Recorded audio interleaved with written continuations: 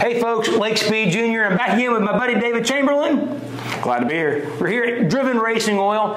And you know, David, one of the things that we come across pretty regular at Total Seal, and I'm sure you guys here at Driven see the same thing too, that you know, viscosity and what people use for viscosity tends to be one of those big misconceptions. Yeah, it's like a creature of habit. It's like, oh, well, I always use 2050, so that's what I will continue to use. Correct. Haven't had a problem. Right, haven't had a problem. Yeah, we see that a lot. But as opposed to using data in science to figure out viscosity, again, it's a creature of habit, which again, I understand why that comes into play. If you haven't had a problem, you haven't had a failure, there's not a lot of motivation to make a big change and to feel that risk, if you will. But one of the things that you guys have here at Driven, which I love and refer to people quite regularly, is a chart that actually allows you to make a choice without risk. Correct. Because there's lots of science built into this. Because one of the things that people don't understand about viscosity is that it changes with temperature. Correct. So I'm going to tell a little story here. As part of the Engine Performance Expo, we were doing some dyno work out at Ben Strader's place at EFI University. And you know, normally when we out there, we're running endurance tests. You know, more longer term, several hours worth of testing, so the engine has plenty of time to get up the temperature and then stabilize. So we're running all that test at high temperature, which we already know. Okay, bearing clearance, oil viscosity, oil temperature. We got it all mapped out. What's interesting is that same viscosity oil that you would run at that high temperature test, say 200 degrees water temperature test, but now you run it at 120 degrees water temperature. Now, I know I'm talking about water temperature, not oil temperature, but when you have a hotter engine, higher water temperature, the oil temperature is going to rise up to that point, and if you run it, it's going to pass it, right? Because the longer you run, the more heat gets drawn into the oil.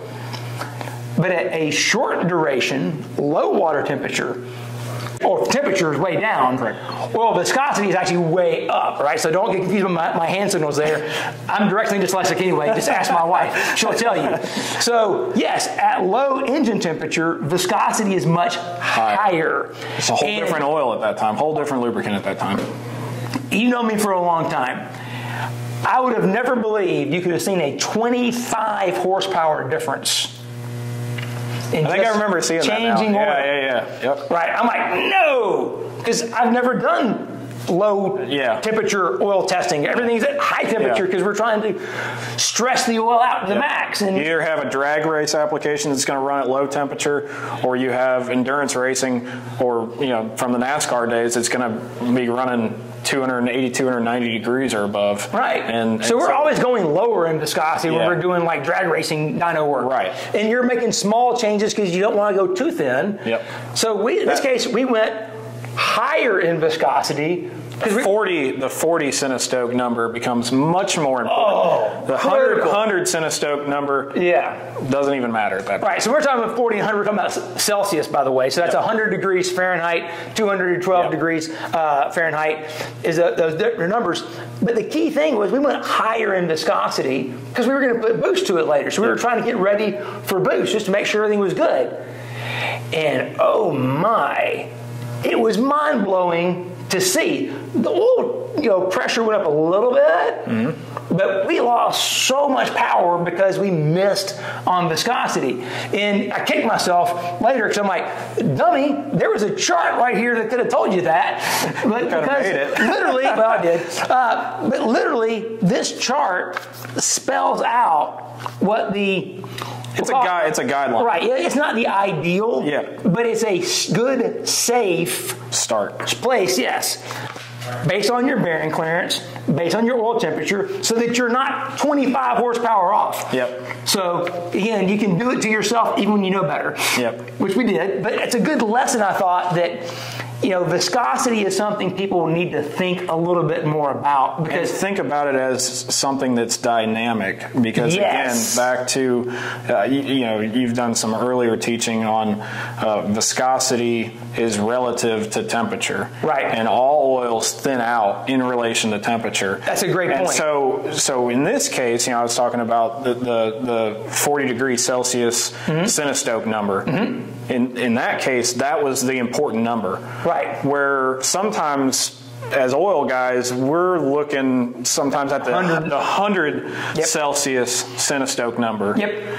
And we'll look at the 40, but we're not too concerned, because we're going to move past that, because it's going to be running. Yeah, you're going to run and you're going to get up to 220, 240 degrees.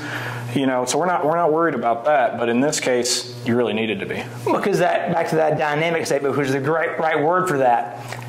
It's constantly viscosity increases as temperature decreases. Yep. Viscosity decreases as temperature increases. Yep. So it goes both ways. So just because we always know we're running at a higher temperature, we need a little bit more viscosity to compensate for that. The flip side of that is true as well. And how that relates to piston rings is oil ring tension. Because the higher that viscosity is, the more oil ring tension you have to scrape it off the wall. To seal. So it seals. Because you don't want oil in the combustion chamber. Right. You want to keep the oil in the crankcase, not on top of the piston. Yep. It is never a good day if you've got oily exhaust ports. Yep. So... and you get all the fuel in your oil too. Yeah, it's never a good thing. We want it to seal up, right? And being sealed means the oil's in the bottom, not in the top.